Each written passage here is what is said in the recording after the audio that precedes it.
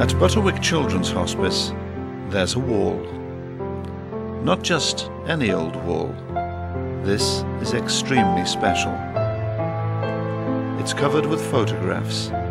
Behind each one, a story of love and tenderness. Stories with tears of grief, tears of pride, and tears of thanks. These faces are quite simply what the hospice is all about. Although some of these children are no longer with us, there is a surprise in store. There is laughter, colour, and joy at the hospice.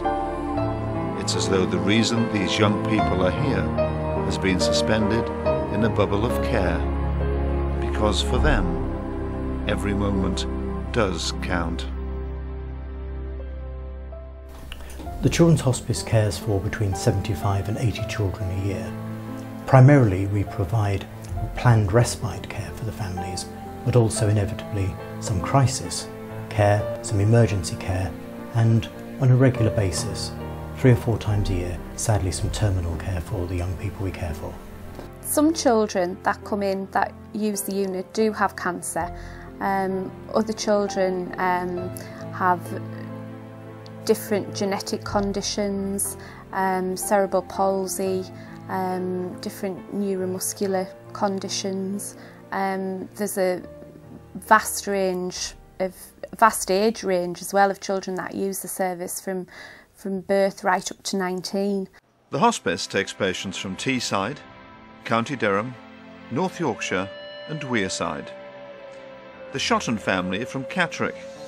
Denise and Eric adopted Adam, who's 17, and Jacob, who's 8, when they were babies. The Butterwick's an absolute lifeline for us. It's the only place that our boys can go to together where they can be brothers, and they are really well cared for. It's a happy, safe environment that we can walk away from and we don't have to worry about them. There's nothing like it. It's absolutely the only thing that we have in life. If we didn't have Butterwick, we have nothing. This is it's our life, isn't it? It's our saving grace. They look on this as an absolute holiday. I mean, they get so excited. You know, as we're turning into the road to come here, they're jumping about in the car, you know, and they know they're coming here, and they absolutely adore coming. Children are encouraged to play and enjoy themselves at hospice, and yes, that includes karaoke.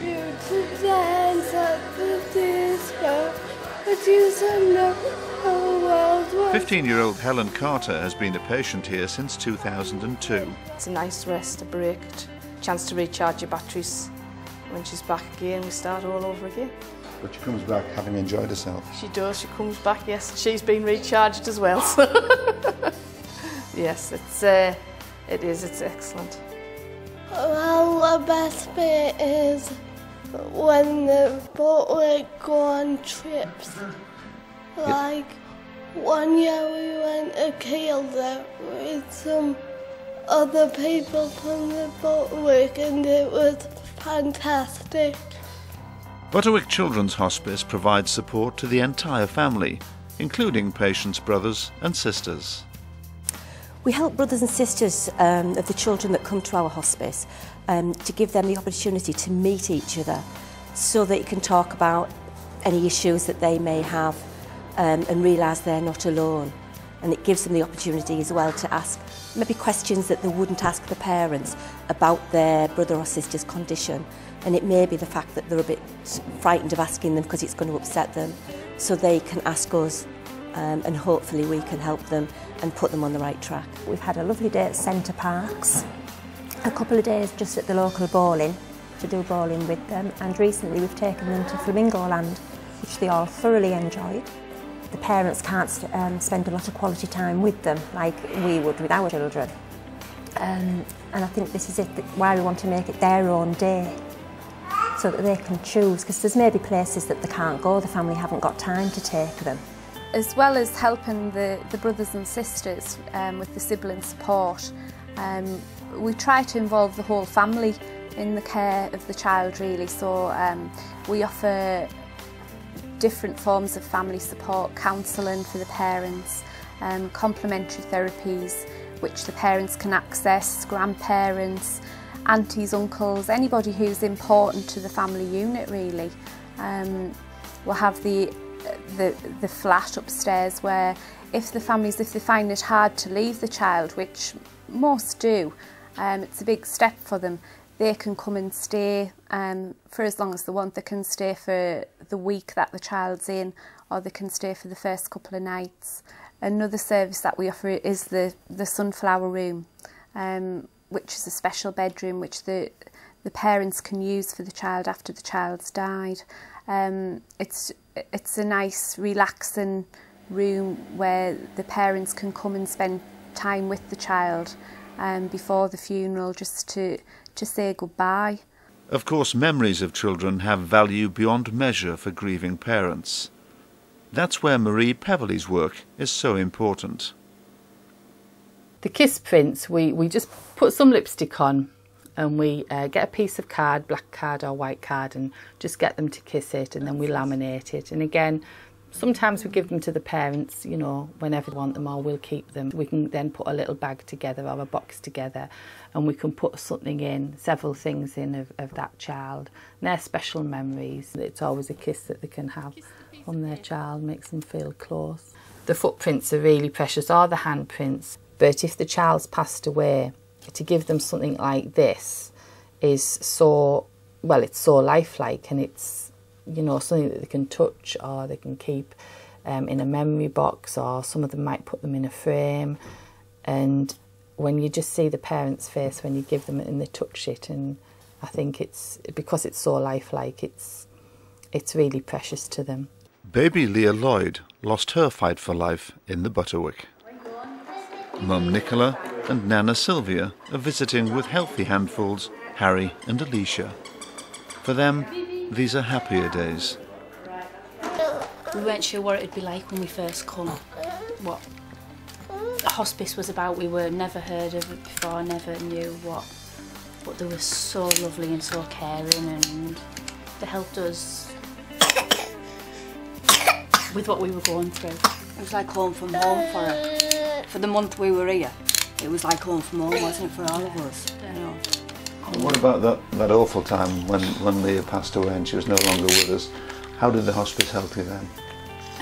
They kept in touch, they rang us, make sure we were all right. It wasn't an awful time, it was, they prepared us for it in one way, because they like let us like make a booklet for the actual funeral itself and showed us where we showed where she would go when she did pass away. So they sort of prepared us for not a bigger shock as it was going to be. We had the choice of a hospice or hospital. If we didn't have the choice of hospice, we'd have been put into a hospital in a separate room to the children's ward, and just it would have been very clinical and hard, and hospitals are not the nicest of places anyway, but I think that would have been really hard if we weren't able to have come here. The support needed by bereaved families is immeasurable. The support provided by the hospice is invaluable. This is our multisensory room, and this is where families and children can come to relax. We can hold aromatherapy sessions here, or we can hold play therapy sessions here, which involves our nursery nurses and also the rest of the care team members.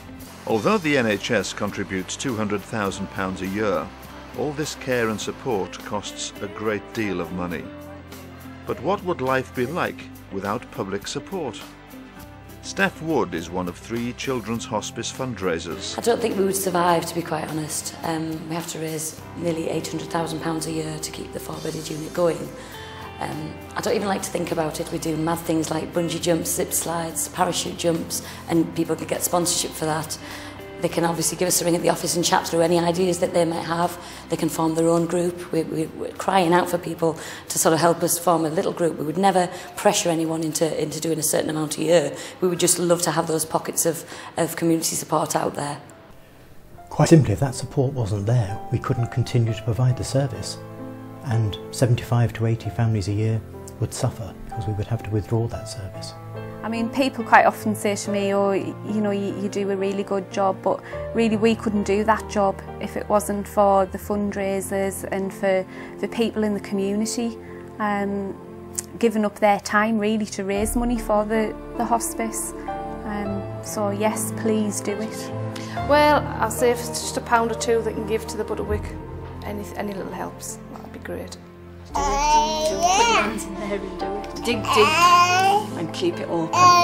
Whatever you can give, please give it. It does make a difference. These children do need to have this facility. Thank you.